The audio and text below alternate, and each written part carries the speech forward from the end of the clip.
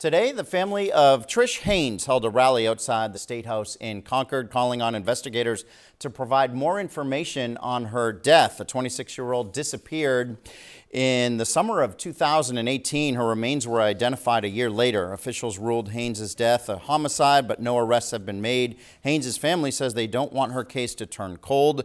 The New Hampshire Attorney General's office tells News 9 it continues to work with state police to investigate the circumstances that led to Haynes' death, adding that the case remains open and ongoing.